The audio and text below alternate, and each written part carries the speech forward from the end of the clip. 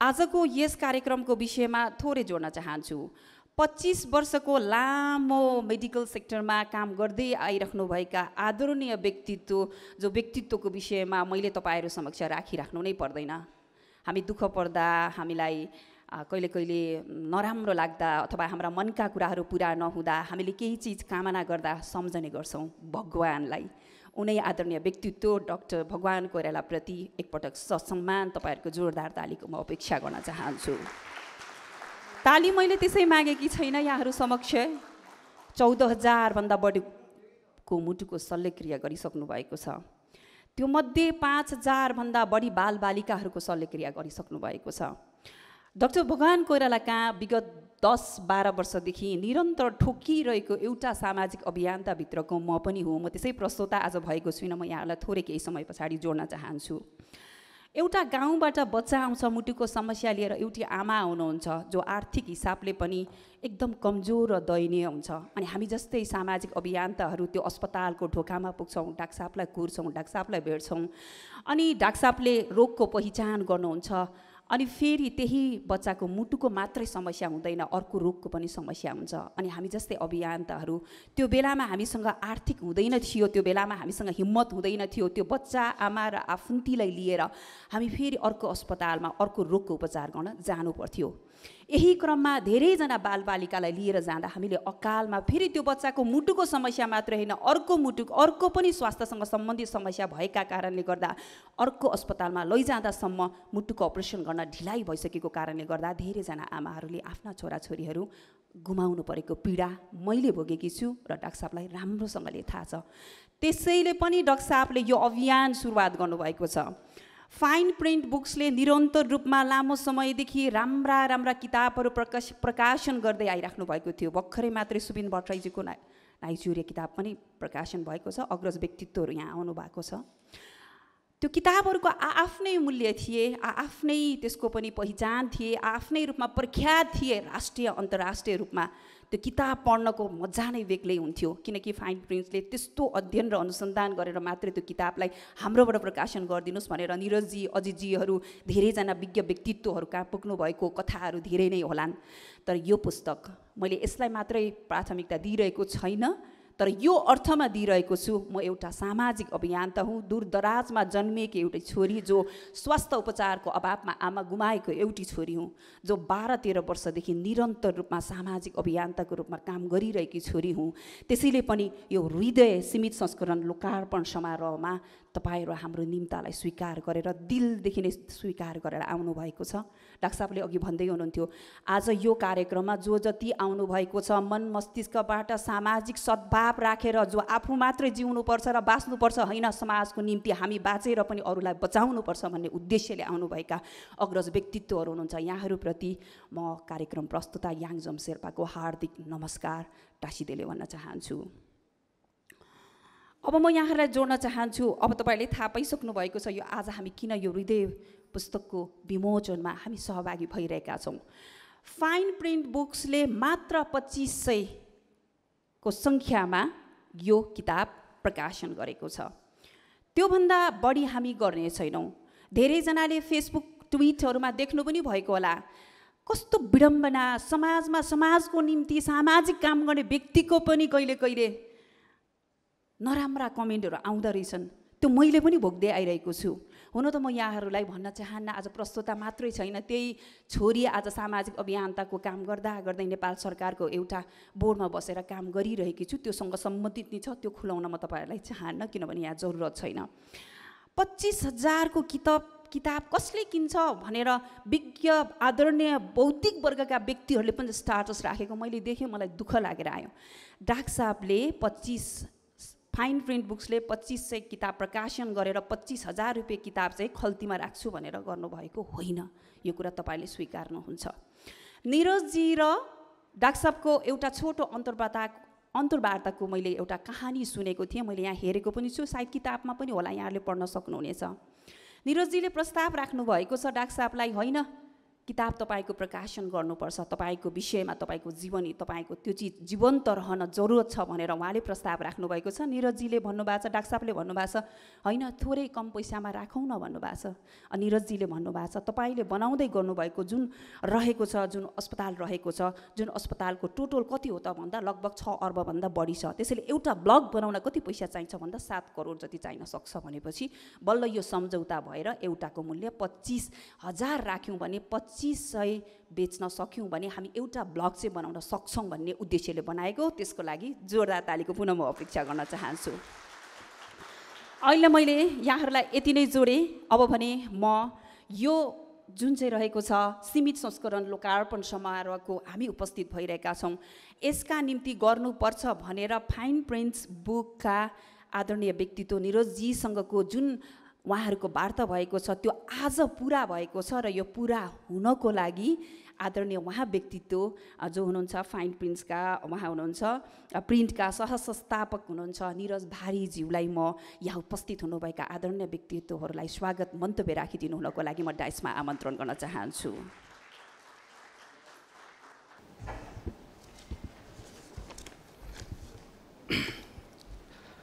धन्यवाद याङजुमजी।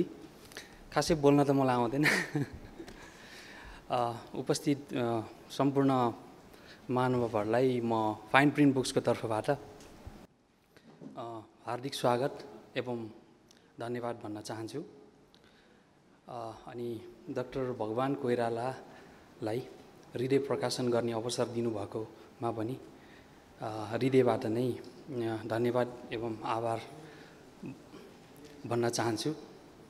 र उहाँको समूहले सुरु गर्नुभएको यो बाल निर्माण अभियानमा यो पुस्तक मार्फत एउटा सानो रूपमा भए पनि एउटा सहयोगी संस्थाको रूपमा जोडिन पाउँदा पनि हामीहरूले आफूलाई सौभाग्यशाली ठानेका छौँ। र मैले यहाँ भन्नै पर्छ, मैले एकजना मान्छेको नाम सम्झिनै पर्छ, यहाँ उपस्थित हुनुहुन्छ हाम्रो विजय कुमार दाई। उहाँको कारणले नै डाक्टर साहब र फाइन प्रिन्ट बीच चाहिँ यो पुस्तकको सम्झौता हुन सम्भव भयो। विजय दाई कहाँ हुनुहुन्छ? आज विशेष दिन हो तपाईँको लागि, सम्झिनुहुन्छ कि भदौ 27 गते केही सम्झना छ दाई? हो, उहाँको खुसी पुस्तक जुन जसले मदन पुरस्कार प्राप्त गर्यो त्यो पनि आजकै दिन आजभन्दा 8 वर्ष अगाडि हामीले प्रकाशन गर्ने अवसर पाएको थियौँ। र कस्तो कोइन्सिडेन्स, आज हृदय भगवान सरको पनि आजको दिनमा हामीले निकाल्ने अवसर पायौँ। बल्लै के लागिरहेछ भने हामी फेरि अर्को एउटा इतिहास निर्माणको चरणमा छौँ। तपाईँहरू सबैलाई फेरि धन्यवाद। Thank you.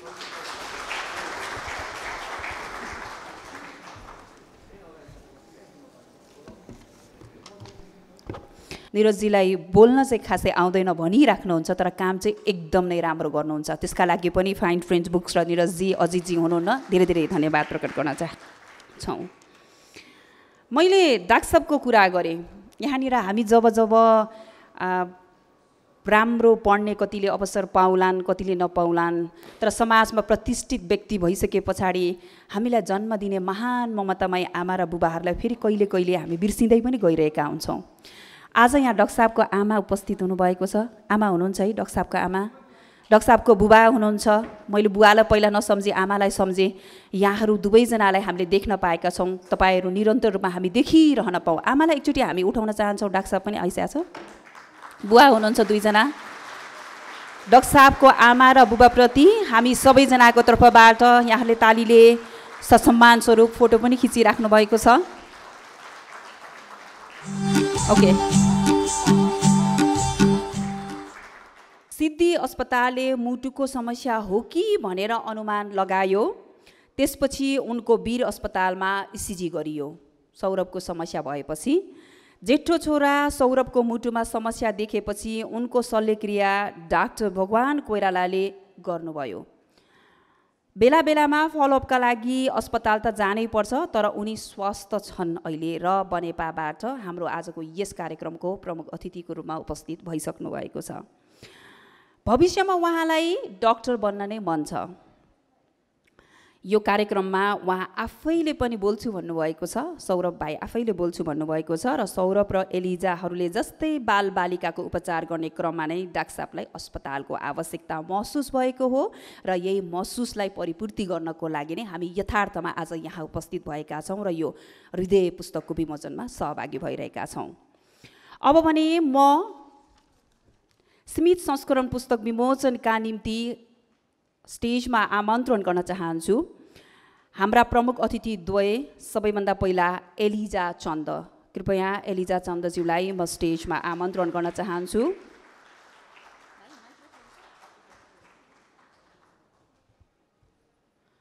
हामीले जसको भिडियो हेरेका थियौँ र एलिजा उहाँ नै हुनुहुन्छ। एलिजा यता अगाडि आइदिनु होला। यसै गरी सौरभ जङ्केसी, सौरभ बाबु।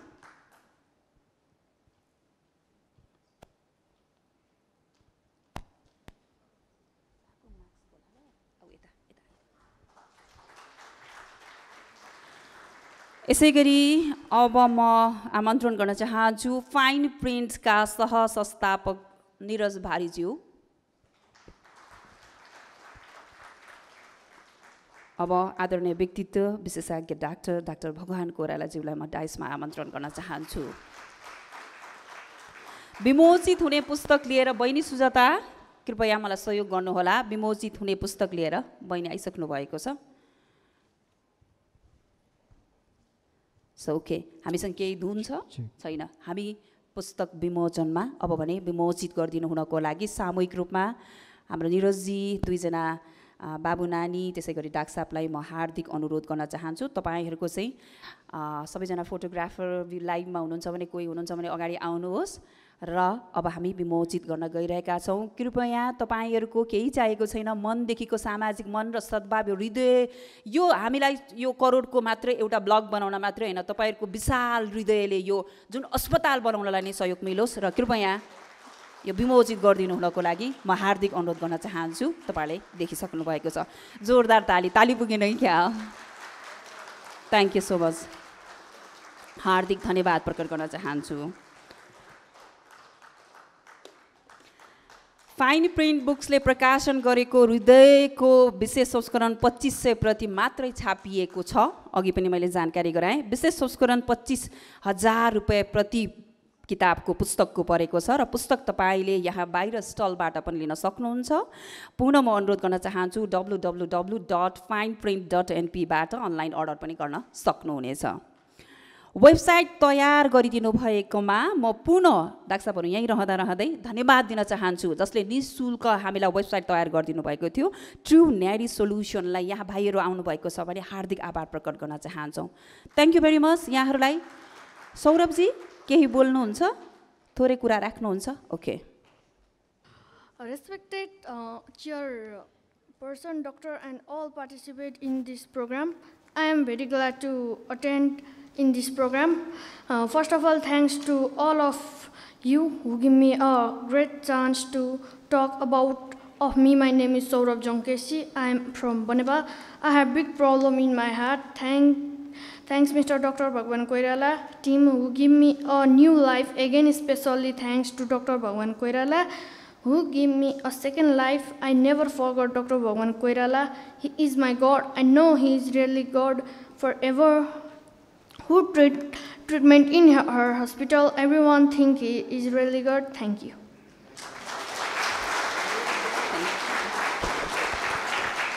हार्दिक धन्यवाद सौरभ र एलिजा दुवैजनालाई। उहाँहरूको सबैभन्दा महत्त्वपूर्ण कुरा त अब उहाँहरूले जुन लक्ष्य लिनुभएको छ त्यो लक्ष्य चाहिँ प्राप्ति होस्। हाम्रो भारी धेरै धेरै धेरै धेरै शुभकामना छ दुवैजनालाई र thank you very much. बनेपाबाट Eliza बहिनी आउनुभएको छ, दुवैजनालाई हार्दिक आभार प्रकट गर्न चाहन्छौँ।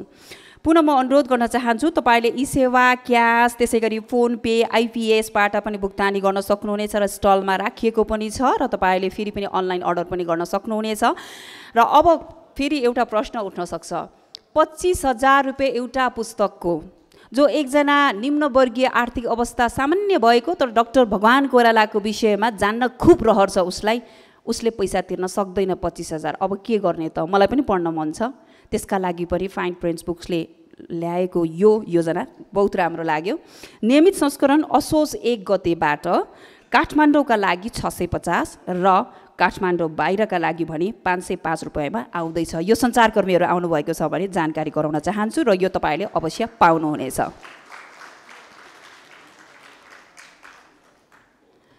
अब हामी यो हृदय पुस्तक विमोचनको पछि फेरि पनि हामीलाई हाम्रो मानवीय जीवनमा कहिले दुःखद कहिले सुखद आफ्नै ठाउँमा छन्। सँगसँगै डाक्टर साहब एकजना उपस्थित हुनुभएको छ, उहाँको किताब पनि यही फाइन प्रिन्ट बुक्सबाट नै पब्लिस भएको थियो। म व्यक्तिगत रूपमा पनि उहाँको निकै ठुलो फ्यान थिएँ। आज डाक्टर साहबको हामी स्पिच सुन्नेछौँ। उहाँ हुनुहुन्छ डाक्टर लेखक अभियन्ता पनि हुनुहुन्छ, डाक्टर अधिकारी कहाँ हुनुहुन्छ, राजु अधिकारीज्यू, र उहाँको विषयमा महत्त्वपूर्ण कुरा भन्नुपर्दा चाहिँ मलाई छोएको कुरा चाहिँ डाक्टर साहब हजुर आउनुभयो हुन्छ, बागमती सरसफाइ महाअभियान 2070 का चाहिँ अवधारणाकार हुनुहुन्छ। त्यसैले पनि जोरदार तालीको म अपेक्षा गर्न चाहन्छु। डाक्टर साहबलाई आफ्ना भनाइ राखिदिनु हुनको लागि हार्दिक अनुरोध गर्न चाहन्छु। सबैमा नमस्कार। हृदयका एक आदर्श नक्षत्र डाक्टर भगवान कोइरालाज्यू, अक्षर कर्मलाई अक्षय कर्ममा बदल्ने र यो पावन साहस गर्ने फाइन प्रिन्ट परिवार, निरजजी, समुपस्थित बौद्धिक विचारक, चिन्तक र समाजका शिल्पकार र वास्तुकारहरू, प्रबुद्ध वर्ग जो हुनुहुन्छ, यहाँहरूलाई म अभिनन्दन गर्छु। एउटा बत्ती बलिरहेको थियो, मोमबत्ती आँसु झरे झैँ पग्लिरहेको थियो। धागोले सोध्यो, जल्न त यो अग्निको दाहमा म तडपी तडपी जलिरहेको छु, तर आँसु त तिमी खसालिरहेका छौ नि किन? मोमबत्तीले भन्यो, जसलाई अति प्रिय अति आत्मीयताका साथ माया गरेर दिलभित्र हृदयभित्र राखिएको हुन्छ, जब त्यो जल्छ नि आँसु नखसिरहन सक्दैन। आज हामी भित्रको हृदयको आँसु प्रभावित भइरहेको छ। डाक्टर भगवान कोइरालाज्यू हृदयका शल्यक्रिया गर्ने आरोग्यकर्ता मात्रै हुनुहुन्न, हृदयलाई हृदयसँग जोड्ने, परिवारलाई परिवारसँग जोड्ने, चिकित्सालाई चिकित्सासँग जोड्ने र नेपाललाई विश्वसँग जोड्ने अभियान चलाउने एक महान व्यक्तित्व पनि हुनुहुन्छ। म अभिनन्दन गर्छु। भनिएको छ, दानेन सुख मस्नुते, जीवनमा सुखका अनेकौं स्रोत, आयाम, तरिका, पद्धति, उद्गमहरू छन्। भनिएको पनि छ हाम्रो पुरानो संस्कृति वाङ्मय शास्त्रमा कि जीवनका 3 आभूषण हुन्, आशा, विश्वास र दान, र यी 3 मध्ये पनि दान नै शिखरमा छ, दान नै श्रीपेच हो। आज हामी अप्ठ्यारो पर्दा डाक्टर, अस्पताल, चिकित्सक कहाँ जान्छौँ, तर डाक्टर भगवान कोइरालाज्यूको अभियानले हामीलाई चिकित्सकसँग, सेवा कर्मसँग जोड्ने एउटा पावन अवसर दिएको छ। एकजना सज्जन विद्वानले लेख्नु भएको छ, दान दिएर थैली रित्याउ हृदय भरिनेछ। वास्तवमा थैली रित्तिने गरीको दान छैन आजको दान। एक महान यज्ञमा, एक महान आहुतिमा, एक महान समाजको शिल्पकारितामा, एक महान अभियानमा हामी जोडिन पाएका छौँ।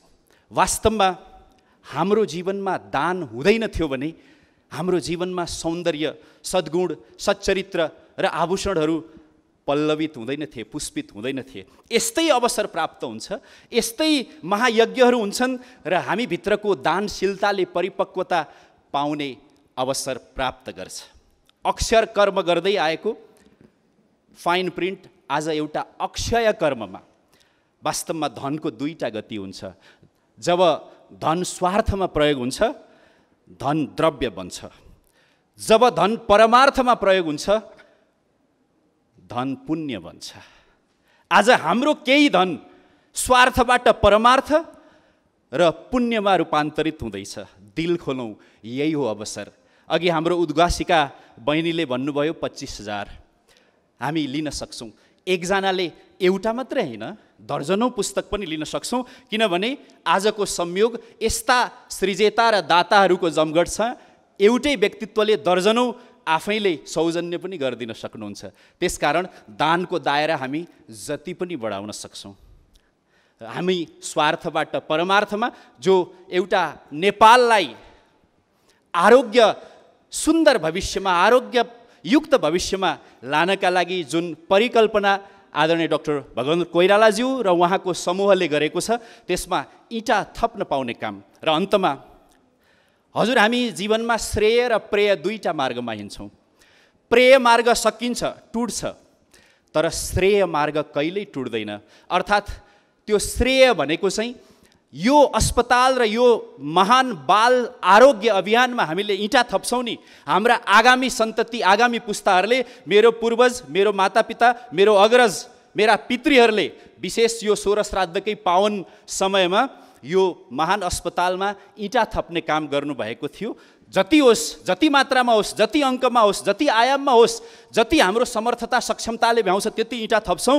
यो हाम्रा आगामी पुस्ताले हामीलाई श्रेय दिने हुनेछ। त यो पुण्य घडीमा हामी श्रेय लिन तयार बनौँ।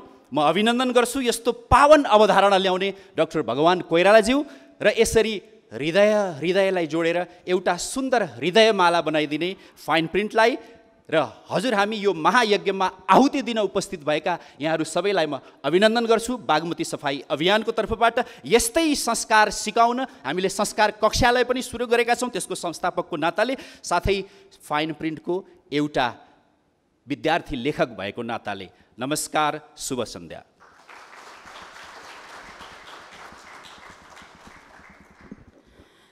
डाक्टर साहबलाई हार्दिक आभार प्रकट गर्न चाहन्छौँ।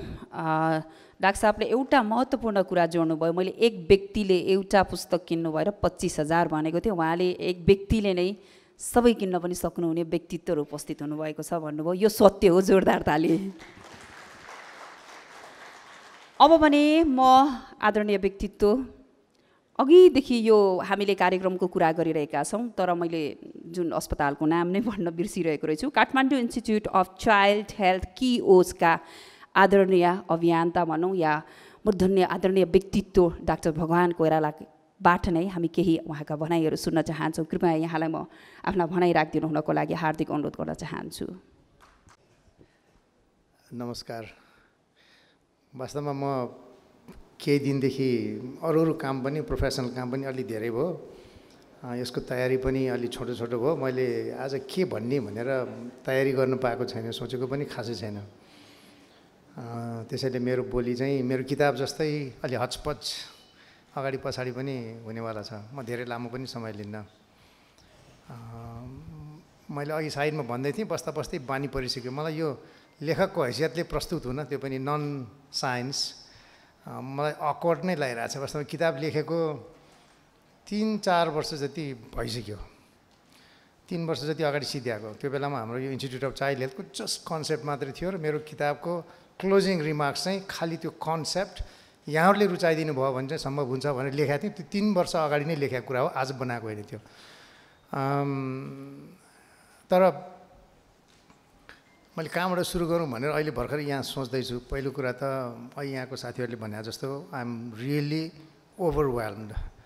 तपाईँहरूको उपस्थितिले मलाई अलिकति विश्वास जागेको छ। म त्यति धेरै हतोत्साहित त थिइनँ, तर पनि it's not just about फन्डरेजर, it's यो ओभरअल अभियानमा यहाँहरूको पुरा मोरल सपोर्ट छ भन्ने तरिकाले मैले यसलाई लिएको छु र म अत्यन्त खुसी पनि भएको छु र भाव विह्वल पनि भएको छु। म हुन त अब एमसीज्यूले पछि, याङजीले पछि भन्नु होला, हाउसकिपिङको काम पनि गर्नु पर्ला। निरजले गर्नुपर्ने धेरै काम थियो यो FinePrintको तर्फबाट। उहाँ नै हो मेजर आयोजक यो इभेन्टको पनि, तयारी पनि गर्ने। मैले निम्तो दिनु पनि साथीहरूलाई पनि पाएको छैन। मसँग धेरैजना साथीहरू रिसाउनु होला, म यहीँबाट क्षमा चाहन्छु। मैले मेरो धेरै चिनेको साथी फिजिसियन्स अरूलाई मैले छुट्याएको छु। मैले लिस्ट दिनै किन पाएन भने FinePrintले अर्गनाइज गर्नुभएको थियो, त्यसैले मलाई छुट्याएँ भने माफ गर्नु होला। तर त्यस अर्थमा FinePrintको साथीले चाहिँ केही हाउसकिपिङ कुराहरू पनि भन्न छुटाउनु भयो जस्तो लाग्छ, त्यसमध्ये म थपिदिन्छु। यहाँहरू प्लिज कार्यक्रम सकेपछि पनि एकछिन बसिदिनु होला। यसपछि केही हाम्रो ग्रेट आर्टिस्टको अरू कन्टिन्युएसन पनि हुन्छ होला, केही गिटारको म्युजिक प्लस आजको कार्यक्रमलाई हामीलाई सधैँ पछाडिबाट सहयोग गरिदिने हाम्रो सोनाम मेम्बर लामा हुनुहुन्छ। सोनामजीलाई म धन्यवाद सुरुमै दिन चाहन्छु कि यत्रो इभेन्टलाई उहाँले ल यो आज म सपोर्ट गरिदिन्छु, म स्पोन्सर गरिदिन्छु जति यो किताबबाट आउँछ त्यो एक पैसा पनि हामी अरू कुनै लजिस्टिक्समा खर्च नगरौँ। र इनफ्याक्ट मलाई अहिले रञ्जितजीले भनेको कुरा अहिले कोट गर्न मन लाग्यो बिचमै, यो किताबको पैसा होइन, हामी let's not take it that way. यो फन्ड रेजिङ अभियानमा यहाँहरूले जोडिने प्रसङ्ग हामीले मिलाउन जानेका थिएनौँ, यो प्रसङ्ग फाइन प्रिन्टको आइडियाले चाहिँ मिल्यो। I think your helping the hospital. अनि by the way we complement you with gift of a book in a good way. राम्रै किताब छ, मलाई पनि आइएम रियली इम्प्रेस। मैले हेरेकै थिइनँ धेरै दिन अगाडिसम्म त्यो किताब, नर्मल एडिसन त हेरेको थिएँ। आफूलाई पढ्न मलाई एकदमै लाज लाग्छ। हेर्नुहोस्, आफूले बोलेको कुरा फर्काएर टिभीमा हेर्न अप्ठ्यारो लाग्छ र मैले लेखेको कुरा फर्केर पढ्न अप्ठ्यारो लाग्छ। मलाई दुईवटा चिज अप्ठ्यारो लाग्छ। अनि मलाई बाध्य बनाएर 2-3 चोटि पढ्न लगाएँ। मैले वाइफलाई सान्ड्रालाई भने तिमी पढ यार, तिमीलाई मन परेन भने म काटौँला भने मैले एकदम अप्ठ्यारो लाग्छ। किन मेरो त्यो अलिक ल्याक अफ कन्फिडेन्स होला। हेर्दाखेरि आफैलाई अस्वाभाविक लाग्ने लेखान छ र मैले किताबमा एकचोटि लेखेको छु कि यो किताब चाहिँ हचपच छ, सिक्वेन्स पनि मिलाएको छैन, भाषा गतिलो छैन, साहित्य मिलाएर बनाउन चाहिँ मैले पर्मिसन दिइनँ लक्ष्मणजीलाई, पछि अलिकति भन्छु उहाँको बारेमा। र फाइन प्रिन्टलाई पनि मैले धेरै बनावटी बनाउनलाई चिटिक्क पारिदिन्छु भन्नुभएको थियो हाम्रो विमलजीले, पछि भूमेश्वरले, पछि अजित बरालजीले। मैले होइन म जस्तो छु त्यस्तै यो भाषा बाङ्गै होस्, नमिलेकै होस्, किनभने तब न मलाई पब्लिकले रिड गर्यो भने चिन्नुहुन्छ कस्तो डाक्टर रहेछ यो दैनिक जीवनमा भनेर मैले रेसिस्ट गरेको छु यसलाई राम्रो बनाउने एफर्टलाई। अब त्यसले गर्दा यो नराम्रै पनि निस्कन सक्छ। तर म जस्तो छु जीवनमा, तल माथि, रिस खुसी हाँसी, इन्कन्सिस्टेन्ट, माइन्ड्सहरू चेन्ज भइरहन्छ। किताब पनि मोटामोटी त्यस्तै छ भन्ने लाग्छ। यहाँहरूले पढिदिनु भयो भने त्यो थाहा हुन्छ। याङजीले भनिहाल्नुभयो, निरजले भन्नुपर्ने कुरा म थप्छु। यसको रेगुलर एडिसन 7 दिनपछि नै रिलिज हुन्छ। इनफ्याक्ट आजै नै हाम्रो फर्मल रिलिज भने पनि हुन्छ। त्यो चाहिँ मासमा जाने नै छ। अब होपफुल्ली अडियन्सलाई त्यो लिन आतुर हुन्छ होला। तर यो एउटा विशेष कार्यक्रमलाई हामीले 7 दिन जति त यत्रो यहाँहरूको सपोर्टलाई हामीले अनर गर्नुपर्छ भनेर 7 दिनको ग्याप पिरियड राखेको मात्रै हो। एसेन्सियल्ली इट्स पब्लिक नै हो। म यो सुरुमै भनिहाल्छु, यहाँहरूलाई यो कार्यक्रम धेरै लामो त भएन होला।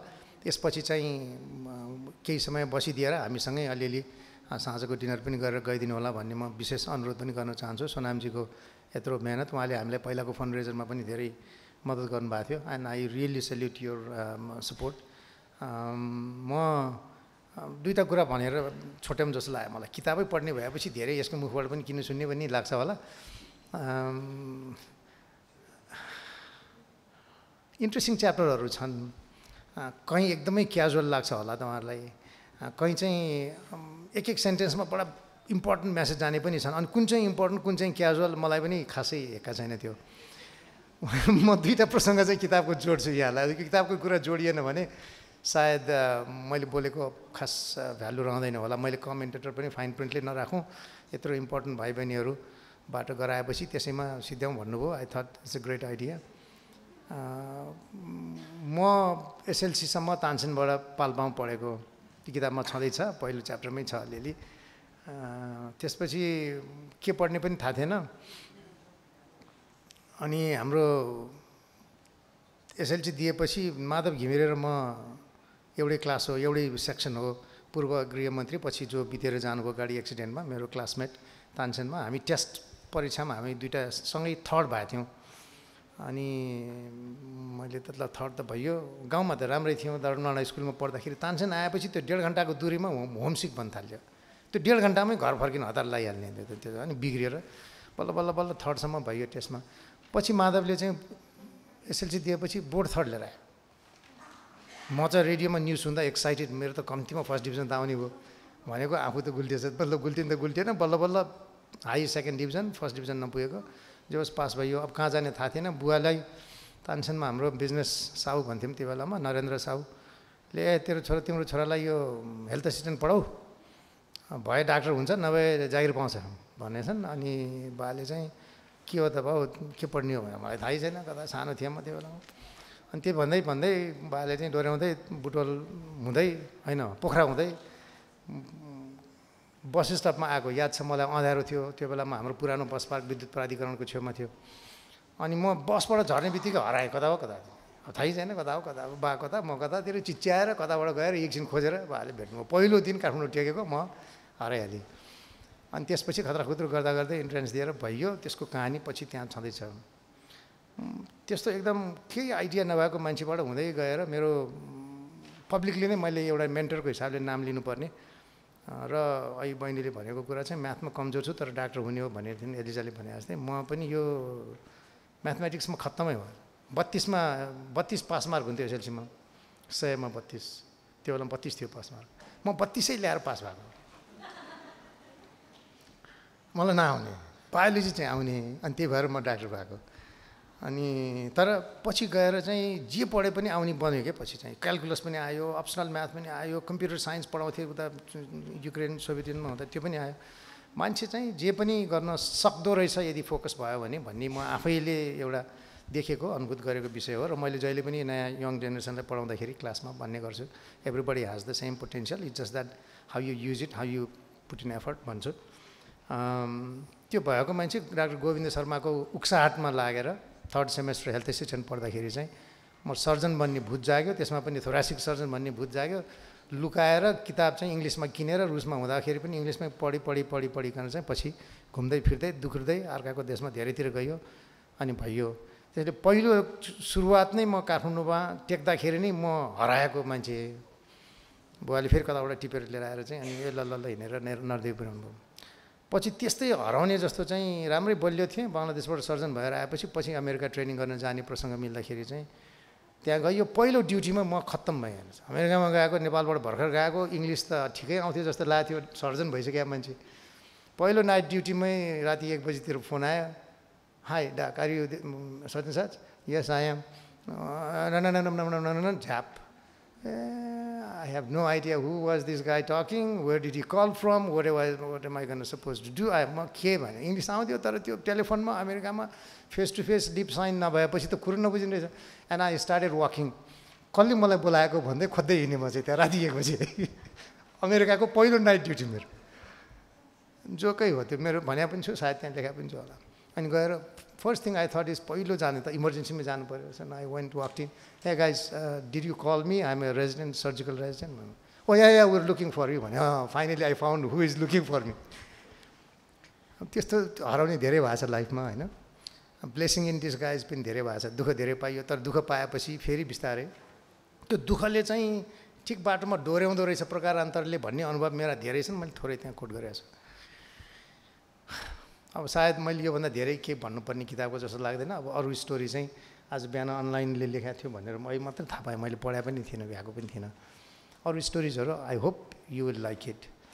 मन नपरे पनि खासै इन्ट्रेस्टिङ दमदार केही कुरा नभए पनि रियल लाइफ स्टोरिज हुन्। र धेरै मेरो बिरामीकासँगका इन्टरेक्सनहरूले मलाई असाध्यै धेरै इमोसनल बनाएका कुराहरू पनि छन्। मैले त्यहाँ एउटा स्टोरी पनि लेखेको छु, maybe I should say that right here. मलाई खासै रिलिजनमा विश्वास लाग्दैन। यसमा बुवा आमाले गाली गरिरहनुहुन्छ, म यताउता मिलाएर भागिरहन्छु। तर अपरेसन गर्दाखेरिको एकजना मुस्लिम थर भएका बिरामीले धेरै थाकेर थकित भएर मरणासन्न भएपछि आएर अपरेसन गराएर बाँचेर घर गएपछि पछि मलाई फोन गर, म भेट्छु तपाईँलाई। आएर मलाई भन्नुभयो म यो धर्म परिवर्तन गर्न चाहन्छु, म हिन्दू बन्न चाहन्छु भने। मैले भने यार बाप रे बाप, नगर्नुहोस् त्यस्तो, तपाईँ किन गर्नु पऱ्यो? डोन्ट डु द्याट, तपाईँ नगर्नुहोस्। तपाईँ त्यही रिलिजन संस्कृति धर्ममा बस्नुहोस् र तपाईँले सहकार्य गर्ने र एक आपसको चाहिँ समन्वय हुन्छ नि, अन्तर्धार्मिक समन्वय र सहकार्यमा काम गर्नुहोस् न तपाईँले। त्यो पो ठुलो भ्यालु हुन्छ। किन भन्नु, तपाईँले मलाई यत्रो अल्लाह पूजा गरी मलाई चाहिँ बचाएन, भगवान्ले बचाए त म अब चेन्ज गर्छु भनेर लागिरहेको थियो। अनि मैले भने डन्ट डु द्याट। अनि उहाँले गर्नु भएन। अनि मलाई त्यो पनि मलाई खुसी नै लाग्छ। यस्ता केही सानसाना फट्टाफुट्टा स्टोरिजहरू छन्, तर केही चिजहरू अलिकति हेल्थ रिलेटेड इस्युज, थट प्रोसेसहरू छन्, च्यालेन्जिङ कुराहरू पनि छन्, तिता मिठा पनि छन्। यसलाई मैले पछि हेर्दै हेरिनँ 3 वर्ष अगाडिसम्म जे क्लोज गरेँ च्याप्टर त्यति नै हो। I have not gonna back. म अहिले यसलाई न धेरै पर्सनलाइज गर्न सक्छु न धेरै डिपर्सनलाइज गर्न सक्छु। This is what I wrote is return. अब त्यसपछि नेक्स्ट चरणमा माफी मागौँला, के गरौँला, कुरा गर्दै जाउँला, त्यो हेर्दै जाउँला चाहिँ। यति नै भनौँ यो किताबको बारेमा। तर अगेन तपाईँहरू यत्रो हलभरि साथीहरू आइदिनु भएको छ। यो it's more than support for the book. मेरो किताब पढ्ने रहर अलिअलि त होला, तर त्योभन्दा बढी पनि कजकै लागि यहाँहरू आइदिनु भएको कुरामा म पुरा विश्वस्त छु, हामी सबै विश्वस्त छौँ। यसको लागि यहाँहरू सबैलाई धन्यवाद दिन चाहन्छु। मलाई धेरैले सोध्ने एउटा दुईवटा प्रश्न भनि नै हालौँ, अलिकति यहाँहरूलाई पनि क्ल्यारिटी होस्। यो मुटुको डाक्टर तपाईँले मुटुको गरे अब सलक्क सबै हो नि, यो कहाँ के हो, यो बच्चाको कुरा किन आयो तपाईँको दिमागमा भनेर सबैले सोधिरहन्छ। मैले अहिले भनि पनि हाल्नु उहाँले 93 देखिको एक्सपिरियन्स छ। अहिले मैले हाम्रो एकजना गौतम भाइ बोल्छु भन्थेँ, प्रसङ्ग मिलेन। 93 मा हामीले म बङ्गलादेशमा रेजिडेन्सी गर्दा गर्दै अमेरिकाको एकदमै टप लेभलको हार्ट सर्जरीको टिम टिचिङ हस्पिटलमा आएको थियो, भिजिटिङ टिम। नियोनेट्सहरूको बच्चाको 28 दिनभन्दा भित्रका बच्चाहरूको मुटु ट्रान्सप्लान्ट गर्ने पायनियर सर्जन थियो, लेनार्ड बेली भन्ने हुनुहुन्थ्यो।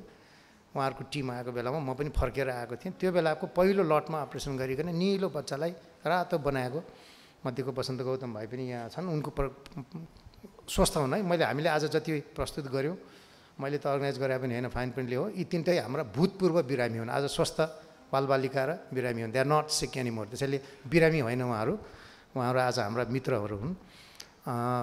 त्यो बेलादेखिको चाहिँ इन्ट्रेस्ट थियो। त्यसैले यो समष्टिगत रूपमा एकै ठाउँमा सबै केयर नहुँदाखेरि चाहिँ हामीले अनाहकमा धेरै ड्यामेज बेहोर्नु पऱ्यो, क्षति बेहोर्नु पऱ्यो भन्ने आफ्नै पीडा र दुःखका अनुभूतिको कारणले पनि एउटा क्याम्पेनमा लागौँ भन्ने एउटा कन्भिक्सन आएको हो। अफकोर्स मैले भनेको छु, this is a big project, इन्डिभिजुअलले सक्दैन, एनजिओले सक्दैन, it's a society as a whole गर्ने हो। तर यसमा हाम्रो टेक्निकल आइडियाज कसरी यसलाई चाहिँ नि इफेक्टिभ बनाउन सकिन्छ व्यवस्थापनको हिसाबले, ह्युमन रिसोर्सको हिसाबले, त्यसमा चाहिँ हाम्रो इनपुट रहन्छ। र यस अर्थमा आजदेखि चाहिँ मलाई थप विश्वास लागेको छ कि यो अभियान लजिकल एन्डमा जान्छ र यसले केही न केही त्यसलाई कन्ट्रिब्युट गर्छ। सानै कुरा भए पनि काम लाग्छ। मैले पहिला पनि भनेको छु, विजय कुमारजीले सोधेकै म सम्झिन चाहन्छु। अच्छा भाइ त भयो, विजय कुमारजीले चाहिँ निरजलाई समातेर लिएर आएर ल यहाँ साइन गर्नुहोस् भनेर जबरजस्ती साइन गरायो है हाम्रो कन्ट्र्याक्ट चाहिँ। पहिलो कन्ट्र्याक्ट चाहिँ धेरै वर्ष पहिला थियो, कता गयो। त्यो बेलामा म जान्न चाहन्छु कि लिटल थिङ्स वी डु, एकैचोटि ठुलो काम हुन सक्दैन। Everything has to be done one eight A time, one step at A time. गर्दै जाँदा 5 वर्ष 7 वर्ष 10 वर्षमा चाहिँ फर्केर हेर्दा राम्रो काम हुन्छ। हाम्रा सक्सेसफुल अस्पतालहरूको अनुभव पनि त्यही हो, नयाँ आउने प्रोजेक्ट्सहरूको पनि त्यही हो। त्यसैले एकदमै ब्लास्ट गरिकन 7 प्रदेश भनेर मलाई न्युज लेख्दा मलाई बडा शिक्षक अप्ठ्यारो किन लाग्छ भने त्यो इमिडिएट हुने कुरा पनि होइन। तर वेयर कमिटेड टु द्याट, र यो सबै एक ठाउँमा बसे पनि हुन्छ पनि होला। त्यसैले म यति कुरा जोड्दै त्यही अभियानमा यहाँहरू सहभागी भइदिनु भएकोमा यहाँहरूलाई धन्यवाद। हामी पनि यसमा एक्टिभली कमिटेड भएर लाग्नेछौँ र केही काम भइ पनि सकेको छ। यो डिटेल हस्पिटलको प्रोजेक्टको बारेमा बताउने खास आज प्रसङ्ग त होइन, तर पनि हामी एक चरणसम्म अगाडि बढेका छौँ। एउटा प्रादेशिक लेभलको हस्पिटल कम्प्लिट हुने स्टेजमा छ र सञ्चालनको सङ्घारमा छ, चलिसकेका छैन। काठमाडौँमा निर्माण सुरु भइसकेको छ। यसमा सरकारको तर्फबाट सहयोग गर्ने हाम्रा अर्थ सचिवज्यू, पूर्व अर्थ सचिवज्यू लगायत अरूलाई पनि म धन्यवाद दिन चाहन्छु। र हाम्रो अहिले गभर्मेन्टको पनि पार्टिसिपेसन भएर सहयोग हुने हुनाले हामीलाई राहत पाएको छ। यो बिचमा मलाई 3-4 महिना निद्रै लागेन। राति 3 बजे ठ्याक्क बिउजिने यो कहानी छ है मेरो किताबमा चाहिँ, निद्राको कहानी छ, च्याप्टरै छ। यति निदाएँ म, यति सुतेँ होइन, उभिएको बेला पनि निदाउने, यो छ त्यहाँ पढ्नु होला। तर यो गएको 3 महिना चाहिँ म ठ्याक्क 3 बजे बिउजिने, पसिना भएर बिउजिने, अनि 1-2 घन्टा बिताउनु पर्ने। यही कुरा सम्झेर कसरी गर्ने होला। तर बिस्तार अलिअलि हराइजन क्लियर हुँदै जाँदाखेरि चाहिँ गएको 3-4 हप्तादेखि चाहिँ म राम्रै सुत्न लाग्छु र निद्रा छ। मेरो आयु छोटिएर कसैको भलो छैन, यो पनि म वार्न गर्न चाहन्छु तपाईँहरूलाई चाहिँ। मेरो आयु लम्बिँदैखेरि नै सबैलाई भलो छ। All I can tell you is I'll be honestly contributing my mind, body and अरू सबै एनर्जी टु दिस कज। आजको कार्यक्रममा मैले यो रोक्नुभन्दा अगाडि मैले धन्यवाद दिनुपर्ने धेरै, तपाईँहरू सबै धन्यवादका पात्र हुनुहुन्छ एन्ड अनेस्टली लिटरल्ली। त्यसपछि अगाडि पछाडि गर्दाखेरि फेरि अनफेयर हुन्छ भन्नै पर्ने। मेरो बुवा आमाले चाहिँ जति दुःख पाए पनि यो केटो नबिग्रियोस् अहिलेसम्म पनि, हेरै नराम्रो काम नगर्नु भयो, अब नामसाम भएको छ बिग्रन दिनुहुन्न भन्नुहुन्छ। 88 र 87 हुनुहुन्छ मेरो काकाहरू भाइहरू यहाँ हुनुहुन्छ। मेरो दाइ यहाँ आउनुभएको छ। यो हाम्रो घरमा म खासै रुगा लगायो भने मैले हेर्दिनँ, रिसाएर यसले हेर्दैन, सब रिसाउँछ। मेरो परिवारमा मलाई रुचाउँदैन। यसले सानोतिनो कुरा हेर्दैन। अब कहाँ सानोतिनो कुरा हेर्न भ्याउँछ, यता लफडा भइरहेछ, मान्छे ध्यान जोगाउँदै फुर्सद छैन भने। तर लङ रनमा चाहिँ म ठिकै छु है सबैसँग, किनभने यही रहेछ के कुरा हेर्नु चाहिँ यो लाइफको मेसेज चाहिँ लङ रनमा चाहिँ मलाई खासै सराप्दैन कसैले। रुगा हेरेन भने हेर्दैन, अप्ठ्यारै पऱ्यो, ज्यान खतरामा पऱ्यो भने रेस्क्यु गरिन्छ। अरू ठुल्ठुलो काण्ड पऱ्यो भने गरिन्छ। त्यति बेला खोजेन, हामी सेरे कुकुरले हुर्काएको मान्छे भन्छु म चाहिँ। किताबमा छ कि छैन मैले बिर्सेँ, धेरै पहिला लेखेको। हाम्रो गाउँमा त सेरे कुकुर थियो ठुलो, त्यसले आमालाई चाहिँ नि हामीलाई छुनै नदिने, यहाँको पानी टोकिहाल्यो, आफ्नै घरको कुकुरले हामीलाई छुनै नदिने। तर अगाडि पछाडि गाउँमा 10 मिटर अगाडि पछाडि सब प्रोटेक्ट गरेर हिँड्ने कि। अनि मलाई लाग्छ हामी त्यही सेरे कुकुरले हुर्काएको हो। त्यो शान्तिनो कुरा नहेर्ने, क्यारेसिङ गरेको पनि मन नपर्ने, तर प्रब्लम पऱ्यो भने डिफेन्ड गर्ने, लड्ने, भिड्ने। एनिवेज मैले धन्यवाद यहाँहरू सबैलाई दिन चाहन्छु। बुवा आमाहरूले मलाई हामी सबैलाई अब ऋण खोजेर पढाएर त्यो पनि त्यहाँ लेखाएको छ। अहिलेसम्म ऋण चुक्ता गरेर धेरै भएको छैन, हामी सबैले पारिवारिक सबै क्लिन चाहिँ भयो है, हाम्रो चाहिँ ऋण छैन। मेरो श्रीमतीले धेरै दुःख पाइन्। अब म यहाँ लामो कुरा गरेँ भने इमोसनल हुन्छ, योभन्दा धेरै नभनौँ, उसलाई इमोसन मलाई इमोसन नगरौँ। त्यो मेरो परिवार पुरा दाइ भाइ बहिनी सबले सहन्छन्, मैले दिएको दुःख छैन। ठिक छ, अब तपाईँहरू सबैसँग यत्रो परिचय भयो, योभन्दा धेरै साथीहरू बाहिर हुनुहुन्छ, आज बोलाउन सकिएन। तर उहाँहरू सबैलाई मैले चिनेको, मलाई विभिन्न हिसाबले मोरली सहयोग गर्ने, फाइनेन्सियली प्रोजेक्टलाई सहयोग गर्ने, अरू सबै आज यो मिडिया मार्फत कहीँ रेकर्डमा छ र लाइभ गएको छ भने भनिदिनु होला। यहाँ नआउनु भएको तपाईँहरू सबैलाई मेरो धन्यवाद छ। म धेरै मान्छेको गुण सम्झिन्छु, तर व्यवहारमा अगाडि ल्याउन सकिन्न। अरू कसलाई धन्यवाद दिनु पऱ्यो? अब फाइन प्रिन्टलाई त मैले के भनिरहनु, तर तपाईँले हेर्नुहोस् यो आइडिया यत्रो निकालेर यत्रो साथीहरूलाई एक ठाउँमा ल्याउने बाटो बनाइदिनु भयो। मलाई त डर लाग्थ्यो, त्यही 500 रुपियाँको प्राइस राख्दा पनि मलाई सिक भइरहेको थियो, यो कहाँ किताब बेच्ने भनेर बडा अप्ठ्यारो लाग्थ्यो। अनि तर अब this is how it is. किताब लेख्न चाहिँ रामेशले इन्करेज गरे हो, मलाई यो डाक्टर भएर यो सामाजिक किताब अरू लेम्यान किताब लेख्न अप्ठ्यारो लाग्छ भन्ने, तर I think it work out okay. र तपाईँले यो ल्याइदिनु भएको, अब नेक्स्ट 5-7 दिनपछिको रेगुलर एडिसन अलि मासमै जाला भन्ने आश छ। त्यहाँ भएका त्रुटि भयो, केही कसैलाई बिजाउने घोच्ने भयो भने पनि अब यो एउटा प्रिन्सिपलको आधारमा लेखेका कति कुरा छन्, म माफी चाहन्छु। राम्रा इन्करेजिङ कुरा रहेछन् भने राम्रै भयो, धन्यवाद दिनु होला, म्यासेजिङ गर्नु होला। नगरे पनि अब मैले धेरै हेर्न भ्याउन्न, उहाँले हेर्नुहुन्छ होला। हाउसकिपिङ मेरो सान्द्राले मेरो वाइफले गर्छन्।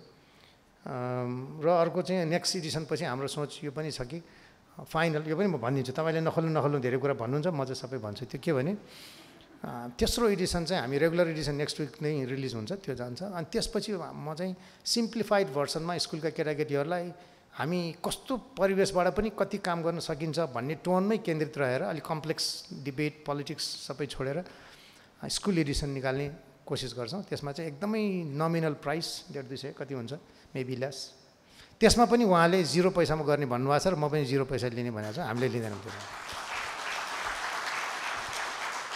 फस्यो सर, म खोजौँला बरु स्रोत। अब फस्यो, मैले भनिदिएँ, अब भनेको कुरा हो क्या अरे। अब सकिएन भने फेरि मलाई सकिएन पैसा पुगेर भन्नु होला, भनेको कुरा तपाईँले। तर I think it's a great idea, किनभने त्यसले गर्दा धेरै केटाकेटीहरूलाई चाहिँ हाम्रो जस्तो ब्याकग्राउन्ड गाउँबाट चाहिँ कहीँ केही कहाँ के गर्ने पत्तै नभएको चाहिँ स्कुल सकेर कलेज आउन्जेलसम्म मान्छेहरूले एउटा कोसिस गर्दै गर्दा चाहिँ रिजनेबल काम गर्न सक्दो रहेछ भन्ने मेसेज आओस् भन्ने नै त्यसको उद्देश्य हो। अरू मैले धन्यवाद दिनुपर्ने केही छ सान्द्रा, यु टेल मी। कता गयो खै मेरो सान्द्रा देख्दैन। म यति नै भनेर रोकौँ होला, त्यसपछि डिनरमा पनि भेटघाट कुराकानी हुन्छ र यो पुस्तकको बारेमा यहाँहरूका कमेन्ट्स सुझाव अर्को पटकलाई गर्नुपर्ने सुधारका कुराहरू पनि राय दिइदिनु होला। म यति भन्दै र म अर्को कुरा चाहिँ भनिहालौँ, तपाईँहरू लास्टमा धन्यवाद दिन त झन् बिर्सेको। हाम्रो Kathmandu institute of child health, म अरू पनि जिम्मेवारीमा छु, यो मात्रै होइन मेरो, म प्रोफेसनल लाइफमा टियुमै छु, मेडिकल काउन्सिलमा पनि छु, तर यो लङ रनमा चाहिँ एउटा अभियानको रूपमा लान खोजेको हुनाले अहिलेलाई फोकस आज त्यो पनि हो। र त्यो संस्थालाई बनाउन आजसम्म मोरल र आर्थिक अन्य भौतिक जिन्सीको हिसाबले सहयोग गर्ने सबै दाताहरूलाई मैले एकदम, मेरो चाहिँ त्यो पब्लिक रिलेसन कमजोरै छ, टेक्निकल मान्छे भएको हुनाले म सर्भ गरेकै छु भन्ने एउटा त्यो भावनाले पनि होला। तर उहाँहरू सबैलाई आज म यो फोरमबाट पब्लिकली धन्यवाद भन्न चाहन्छु। हामीले पहिला कहीँ फर्मल्ली मेन्सन गर्न छुटाएका छौँ, यहाँहरूलाई बाहिर रहेका साथीहरूलाई भने म त्यो कमजोरी पनि आज सच्याउँदै यहीँबाट कमन धन्यवाद भन्न चाहन्छु। र आई मेक स्योर द्याट यहाँहरूले गरेको कन्ट्रिब्युसन हामी अनेस्टली काममा लगाउँछौँ।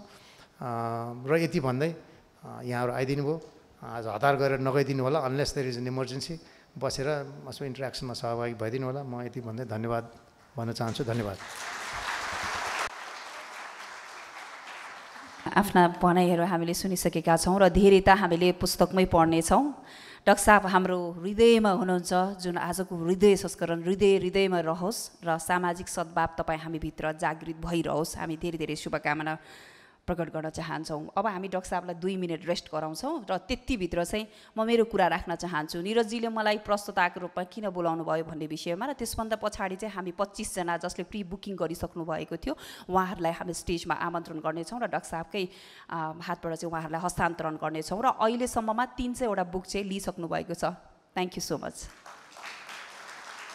बाँकी तपाईँले अनलाइनबाट अर्डर पनि गर्न सक्नुहुनेछ।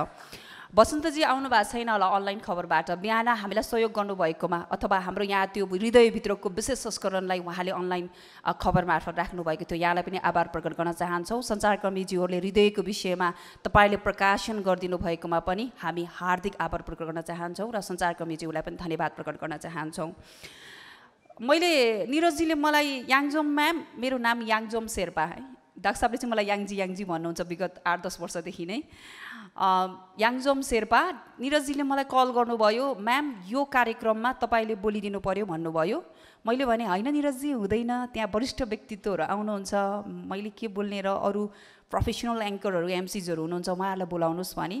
निरजजी आफै भित्रमा धेरै नबोल्नु भए तापनि मलाई त्यो गजब लाग्यो। अनि उहाँले भन्नुभयो यो जुन कार्यक्रम हामी आयोजना गर्दैछौँ त्यो कार्यक्रमसँग सम्बन्धित एउटा व्यक्ति हुनुहुन्छ तपाईँले तपाईँको विषयमा बोल्नुपर्छ त्यहाँ, किनभने हाम्रो कार्यक्रममा वरिष्ठ व्यक्तित्वहरू आउनुहुन्छ, उहाँहरूलाई तपाईँको कहानी सुनाउनै पर्छ भन्नुभयो। मैले भने होइन म सुनाउँदिनँ भने।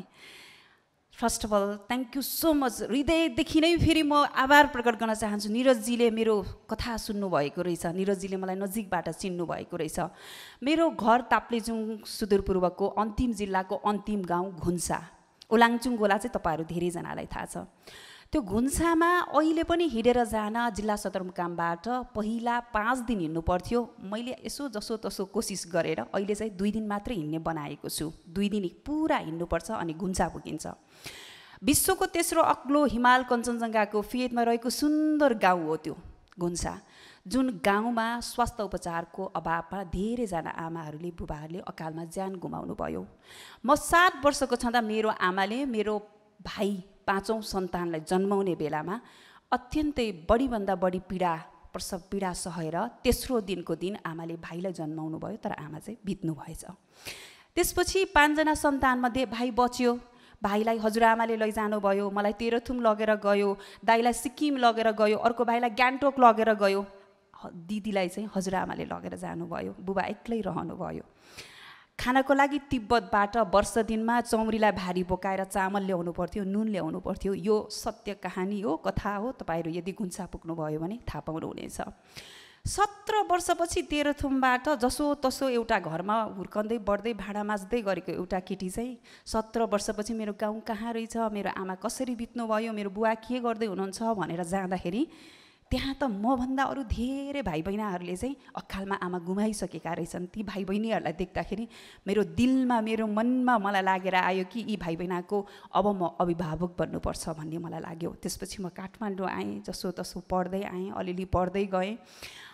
मलाई मन मस्तिष्कमा जहिले मेरो गाउँ र आमाको पीडाले कहिल्यै छोडेन। त्यसपछि म गाउँ गएँ, गाउँमा गएर काठमाडौँ आएपछि सामाजिक सञ्जाललाई सही तरिकाबाट सदुपयोग गर्न सकिन्छ। आज 25,000 को कुरा गरिरहेका छौँ, मैले 500 र 1000 रुपियाँ फेसबुकबाट अकालमा स्वास्थ्य सेवा नपाएर आमा गुमाएको छोरीले शोकलाई शक्तिमा परिणत गरेर अरू धेरै आमा बचाउने अभियान भनेर सुरुवात गरेँ। मलाई कति धेरै आमाहरूले आमा बितेको सम्झनामा पूजाको बेला, जन्मदिनको बेला, जन्म उत्सवको बेला मलाई 500 र 200, 1000 र 2000 गर्दै लाखौँ जुटाएर 70 लाख पैसा जुटाउन सफल भए देश विदेशबाट। त्यसपछि मैले अठोट गरेँ। आज त्यही भएर पनि डाक्टर साहबका आमालाई देखिरहेको छु। मसँग त मेरो आमा हुनुहुन्न, तर पनि तपाईँहरूको मैले चाहिँ फेरि माया चाहिँ पाएको छु है। आज देशभरको आमाको माया पाएको छु, त्यसैले म तपाईँहरू समक्ष बोल्न आज सकिरहेको छु। मैले मेरो कुरा राख्नै पर्छ, तपाईँहरू जस्तो अग्रज व्यक्तित्वको सामु राख्न पाउनु मेरो लागि सौभाग्यको कुरा हो। त्यसैले निरजजीलाई म धन्यवाद दिन चाहन्छु। त्यसपछि मैले 1 रोपनी जग्गा किनेँ, 8वटा कोठाको मजाको घर बनाएँ।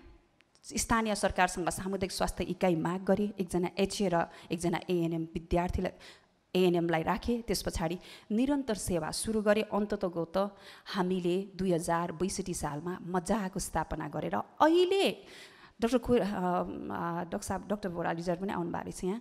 डाक्टर साहबहरू धेरैजना हुनुहुन्छ यहाँ। अहिले त्यहाँको मातृ मृत्युदर 0 बनाएको छु, बाल मृत्युदर 0 बनाएको छु, भ्याक्सिनेसन पुऱ्याएको छु, परिवार नियोजनको अस्थायी साधन पुऱ्याएको छु। हिजो मेरो घरमा मेरो आमाले 5औं सन्तान जन्माउने बेलामा आमा बित्नुभयो। आज 2टा बच्चाभन्दा बढी पाउनु हुँदैन है भनेर त्यहाँका आमाहरूलाई सिकाएको छु। बच्चा पाउने बित्तिकै न्यानो कपडा उपलब्ध गराएको छु। सौभाग्यको कुरा मैले आज सम्झाउनुपर्छ पूर्व प्रधानमन्त्री केपी शर्मा ओलीज्यूलाई। उहाँले मेरो कथा सुन्नुभएको रहेछ, कहानी सुन्नुभएको रहेछ। एउटा केटीको जीवनमा घटेको घटनालाई, शोकलाई शक्तिमा परिणत गरेर आज यति राम्रो काम गर्ने छोरीलाई मैले सरकारको कुनै पनि एउटा ठाउँमा राखेर काम गर्ने अवसर दिलाउनुपर्छ भनेर उहाँले मलाई नेपाल ट्रस्टको बोर्ड डाइरेक्टरको रूपमा नियुक्ति दिनुभयो। निरन्तर 3 वर्ष भयो काम गर्न थालेको छु र भावी जीवनमा तपाईँहरूको निरन्तर आशीर्वादको खाँचो छ। फेरि पढ्न सुरुवात गरेकी छु, पढ्नेछु र तपाईँहरूको अगाडि मैले यो कुरा भन्न पाउँदा मलाई एकदमै खुसी लागेको छ। Once again thank you very much. र अब फेरि फर्काउन चाहन्छु हृदयतिर। हृदयपुरी बुकिङ गर्नुभएका 25 जनालाई म स्टेजमा आमन्त्रण गर्न चाहन्छु। म नाम उद्घोष गर्न चाहन्छु, मलाई साथ दिनुहोला। सबैभन्दा पहिला डाक्टर साहबलाई म स्टेजमा आमन्त्रण गर्न चाहन्छु। डाक्टर साहब कहाँ हुनुहुन्छ होला? डाक्टर कोइराला कहीँ जानुभयो? हुनुहुन्छ? ए ओके। डाक्टर साहबलाई मैले आमन्त्रण गरेँ। सबैभन्दा पहिला हाम्रा आदरणीय व्यक्तित्व हुनुहुन्थ्यो, उहाँले सपोर्ट गर्नुभएको थियो, तारानिधि रेग्मीज्यू। उहाँ चाहिँ अहिले उहाँको बुबा बिरामी हुनुहुन्छ, अस्पतालमा बुबालाई हेरिराख्नु भएको छ। तारानिधि रेग्मीज्यूका बुबा शीघ्र स्वास्थ्य लाभको कामना गर्दै उहाँको छोरा विधान रेग्मी आउनुभएको छ। विधानजीलाई म स्टेजमा आमन्त्रण गर्न चाहन्छु।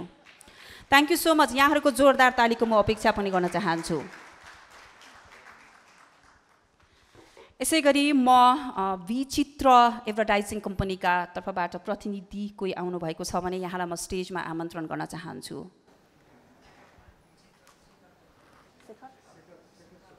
शेखर दाई आउँदै हुनुहुन्छ। शेखर छेत्रीजी हुनुहुन्छ। त्यसै गरी डाक्टर लोचन कार्कीज्यू।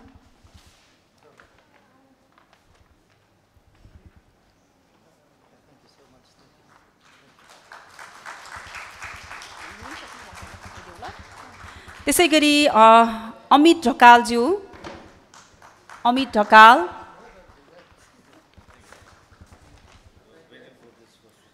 जगन्नाथ लामिछानेज्यू।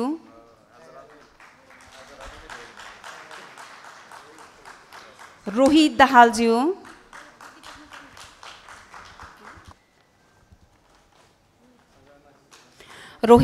आउँदै हुनुहुन्छ।